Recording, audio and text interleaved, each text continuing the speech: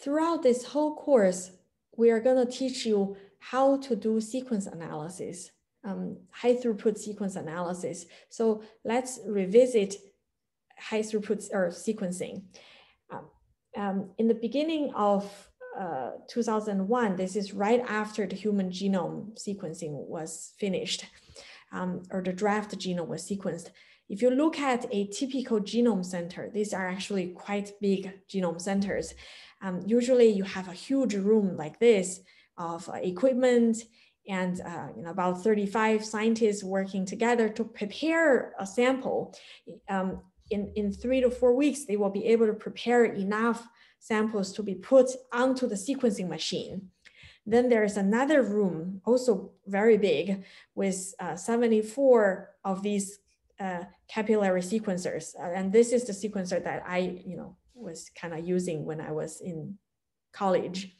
And usually these 74 machines will be run by 10 people, and a big genome center can run about 15 to 40 runs per day. And they can generate about, each of this big sequencer can generate 1 to 2 megabyte of sequence per day at a total capacity of about 120 mega per day. And that's kind of the workhorse for both the public and private efforts to finish the human genome project. So for many years after that, people were using that approach to sequence monkey genome or dog genome, more other species. But then in 2007, a technique was invented called high throughput sequencing, or second generation or next generation sequencing. This is different in that we don't sequence one sequence at a time. We can sequence millions of sequences at the same time. And so for the previous genome center now can be really streamlined to a process like this. So with this one machine, one scientist could prepare the samples in a day for the DNA to be sequenced. And this, for sequencing, you buy this machine. This is actually early days, a genome analyzer. This is from the same scientist.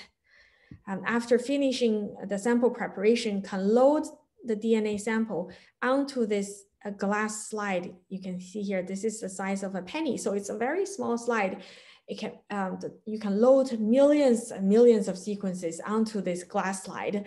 And you put this in this machine and start the run, and just kind of once in a while come and check the run. And so usually in 3 to 5 days, the run will finish, and this instrument can really output 0.5 gigabyte of data per day per instrument, which is, compared to 2001, it's an amazing progress in the technology. And Illumina was the market leader in this. And if you look at genome sequencing now, or sequencing technology now, Illumina is still the market leader. And I love to present this every year to look at the updates from Illumina website. And so they now have a suite of high throughput sequencing machines. There are the mini ones, which usually individual labs can buy. It doesn't generate as much sequence, but still it's quite impressive. And so each run you can see can take a few hours to a day, which can generate gigabytes of data, and in millions, like 4 to 20 millions of reads.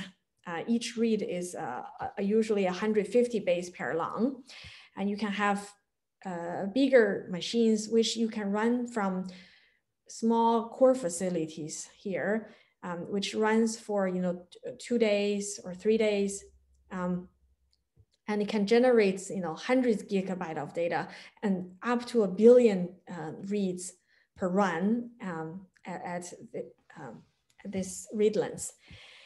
And at bigger core facilities or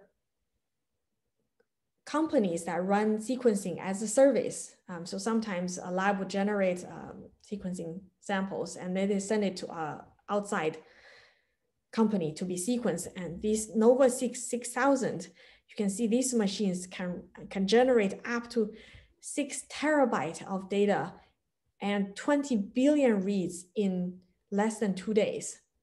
Even thinking about this data and, like where to store and how to transfer this data is kind of mind-boggling, right? Compared to how much people were sequencing in 2001, you can imagine this is just one machine. And very often, big genome centers or sequencing companies might have 20 of these machines, and many universities also have one of these machines in their big core facility. And so the data that's generated, it's humongous. And so if you look at the cost of sequencing a human genome, this is 2001 when the first human genome was finished. At that time, sequencing one human genome would cost $100 million. It's actually the full human genome project at the time cost $3 billion. But because the technology was improving, by the time 2001, sequencing that same genome would have cost 100 million. And initially, this was kind of a small price decrease, but it was kind of decreasing because the technology was improving until about 2007, when high throughput sequencing came around. Instead of sequencing one DNA stretch at a time, you can sequence millions at a time. And the cost suddenly started to decrease much, much faster. It's even faster than Moore's law. So if you look at this line, this is the Moore's law in the semiconductor industry.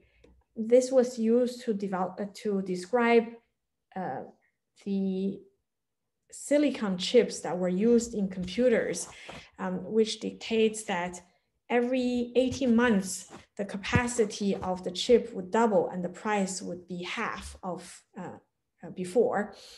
And so initially, with first generation sequencing, we were following the Moore's law, but with the high throughput sequencing, the price of sequencing a genome decreased really, really quickly.